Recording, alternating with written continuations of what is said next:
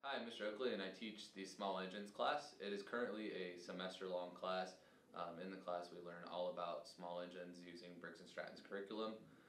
We talk about the parts of an engine, how an engine runs, how to maintain an engine, and then we also go out to the shop and we work on taking apart engines.